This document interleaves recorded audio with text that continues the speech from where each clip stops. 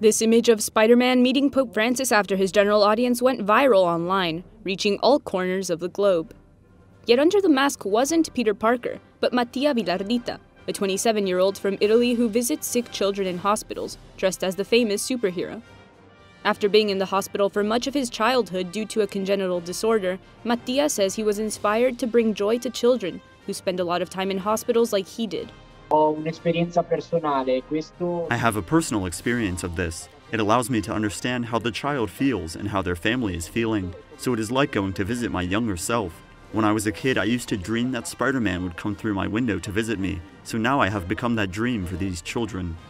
While he was in Rome to visit a hospital, Mattia was invited to the Pope's audience, where he personally gave him a Spider-Man mask and made a special prayer request. I gave him a mask and told him that through that mask I see so much suffering on the part of children and their families every day. I know he already does so, but I asked him to pray for these children and for those who are in such great need of his prayers. The Pope also had a request for Mattia.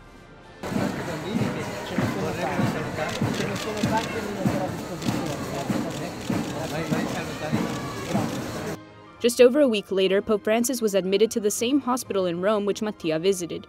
After being discharged, the Pope greeted the same kids who Mattia visited there just a few days before. When I saw the pictures in the news of the Holy Father in the same hallways where I was, I got very excited, and I'll admit I would have liked to have been there with him in that moment to bring some joy to those children. Even during the COVID-19 pandemic, Mattia continues to be a bright spot in the lives of sick children. During Italy's national lockdown, he made over 1,500 video calls to children stuck at home or in hospitals. Buona giornata! Ciao!